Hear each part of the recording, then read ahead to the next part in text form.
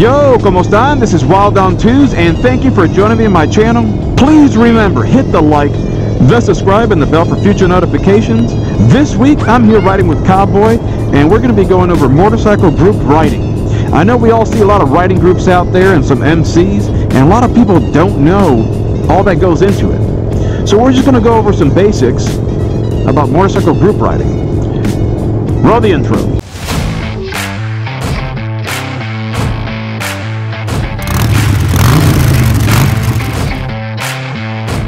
And we're back. Thank you for joining Wild on Twos. This week we're talking about motorcycle group riding. I'm just going to go over basics and not about MC formation too much. I personally love seeing a group of motorcycles gracefully moving their own way down a road. No one realizes how much practice, coordination, and planning goes into group riding.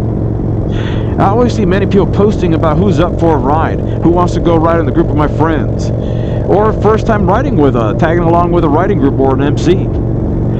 Many of us can just be happy riding by ourselves, but one of the biggest reasons that we ride is for the solidarity of bikers who know the pleasures we have out on the road. It's the same reason that these same people join different social media motorcycle group pages. Many bikers are sadly unfitted to ride in a group. Just by getting some of your friends together and hitting the road can basically cause all kinds of unexpected troubles. There are many variations within any group and with bikers. These include experiences basically of skill levels and types of bikes and their experience. You need to know if someone has a bike that is under 700 cc's. Any bike really under 1,000 will have smaller gas tanks and cause the group to stop more often than not. Also, bikes under 700 cc's will have a hard time keeping up with many riding groups, especially many MCs.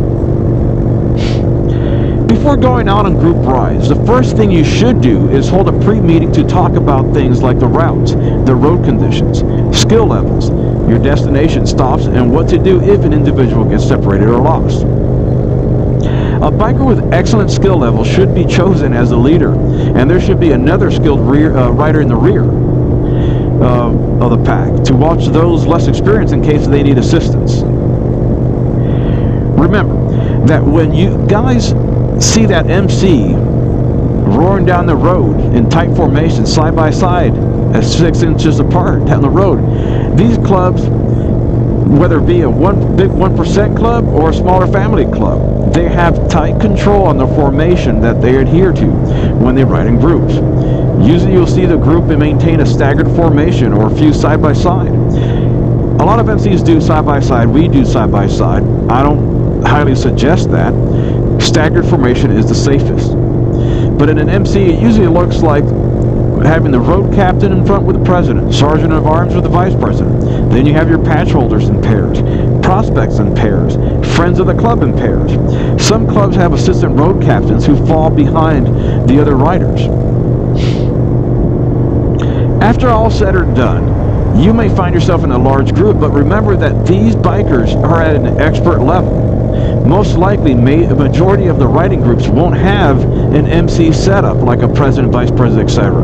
One position that warrants looking into is that of the road captain. The role of the road captain in an MC is the leader of the pack. He is riding in the lead position and imposes riding rules and formation. The responsibilities of this position include planning the route, which will help if someone gets lost. They need to know the route. He also comes up where the group will stop and when. The road captain is usually a very experienced rider. He sets the pace of the ride and makes decisions such as when to pass a car or avoid a problem. Usually we want to have the bikers passing one at a time. The road captain communicates these instructions to the rest of the group through hand signals or even technology now that you have nowadays like a Bluetooth headset. As you can see, the significance of having a capable leader for your group ride is very important. So you need to select someone who can manage it. As soon as you have chosen your road captain, you need to place the others in formation according to skill. Behind the leader should come the least experienced riders, who can then be followed by more skillful ones. All bikers should come prepared, basically come with your tanks full, your cell phones fully charged.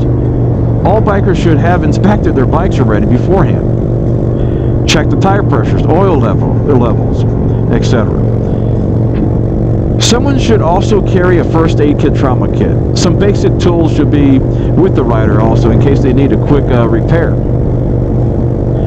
Also, equally important, be careful for crazy riders in your group that can basically endanger the rest if they decide to get out of the formation on their own. If your group is new or have less experienced bikers, be sure and take plenty of breaks. So remember, this is supposed to be fun. This is not a chore. Have a plan in sight and stay safe. Most importantly, practice. Most MCs do practice this formation riding. So that's it, guys. Just a nutshell. Just about riding in groups. Till next time, much love and respect. Peace.